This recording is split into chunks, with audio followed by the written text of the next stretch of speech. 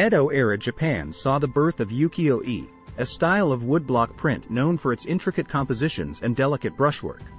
Contemporary life, landscapes, and well-known actors and courtesans were frequently featured in the genre known as ukiyo-e, which can be translated as pictures of the floating world. If you have enjoyed the video so far, we would really appreciate it if you would subscribe to our channel. Let us know if you want more videos like this by hitting the like button. Now back to the video. What is ukiyo-e art?